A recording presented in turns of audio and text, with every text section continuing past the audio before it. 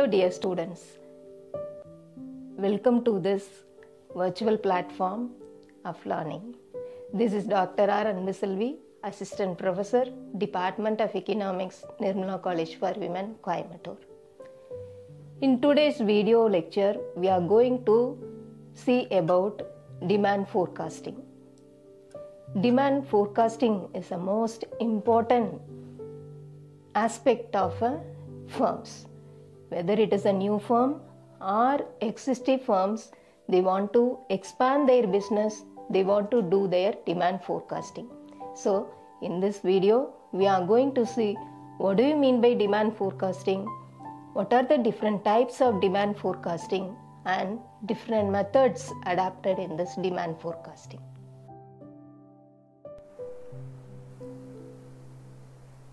Demand forecasting. The information about the future is essential for both new firms and those planning to expand their scale of production in future. Most firms are confronted with the problem of forecasting the demand for their product. Therefore, firms always have a rough estimate of the demand prospect as they have to acquire inputs, both men and material, organize production process, advertise the product and organize sales channels. The knowledge about market size become important element of demand forecasting. Demand forecasting. Demand forecasting means it is an estimate of future demand for the product. That is, it is an attempt to predict the future course of demand by the past experience. Definitions of demand forecasting. As per Cundiff and Still, demand forecasting is an estimate of sales during a specified future period based on the proposed marketing plan and a set of particular uncontrollable and competitive forces. As per Philip Kotler, demand forecasting means it is the company's forecast, that is, company's forecast is the expected level of company sales based on the chosen marketing plan and assumed marketing environment. From these two definitions, we will come across three important components. That is, always the market forecasting depends upon marketing plan, competitive forces and a business environment. Next, we will pass on different types of demand forecasting. There are two important types of demand forecasting. One is short-term demand forecasting and another one is long-term demand forecasting. Short-term demand forecasting. Short-term demand forecasting is limited to short period, usually for a period of 1 year. It relates to policies regarding sales decisions, purchase policy, pricing policy and financing policies. It refers to existing production capacity of the firm, the estimate determined by the companies. It is essential for formulating the price policies of a company. Used only for short period. The second type is long-term demand forecasting. In long-term demand forecasting, businessmen should know about the long-term demand for the products. They should go on planning for a new plant or expansion of an existing unit that depends upon long-term demand for a products. It generally depends upon four components, that is new plant or expansion, macroeconomic concepts, industry forecasting and firm level forecasting. It has two important drawbacks, that is, probability of error may occur in a very high ways. That happens in long-term demand forecasting. And second drawback is it is very difficult to predict cost of production, price level and market competition in the long run. So demand forecasting done for both short-term and long-term periods. What are the different methods that is adopted in demand forecasting? Several methods are employed for forecasting the demand in the market.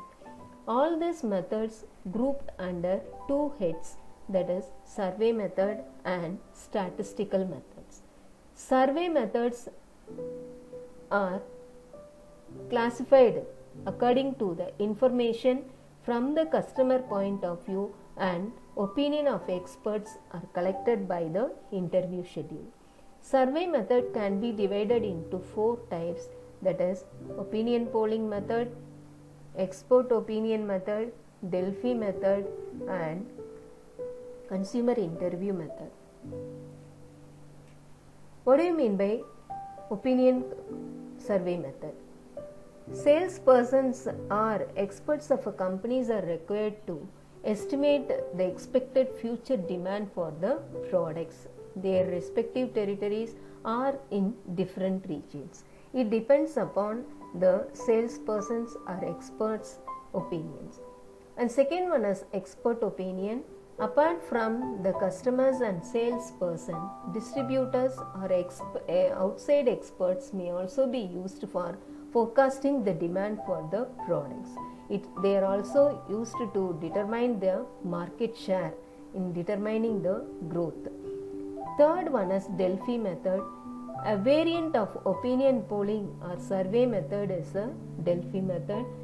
It was developed by Rand Corporation of USA in 1940 for predicting the technical changes in the forecasting of a demand of a products.